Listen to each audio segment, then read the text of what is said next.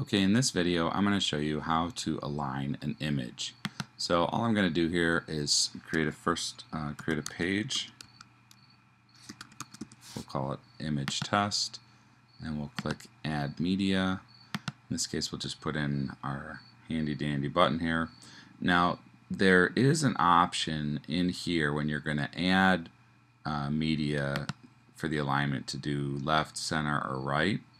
But sometimes you'll already have your image on your page, so I'm going to click on none and leave all this just by default so that I can show you how to do it on the page. So all we do is we click once on the image, and then just like we did in the earlier video with our text, we can click align right, align left, or center.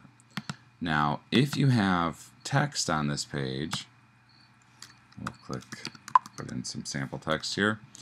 If we want this image to be to the right of this text, for instance, if we first click align right, this little line that you see right here lets you know where it is. So in other words, if we have a couple of paragraphs like this and we want this to be more in the middle, we could click and drag it so that that little line shows up right there, and now we've got it aligned to the right based on this other paragraph, the second paragraph.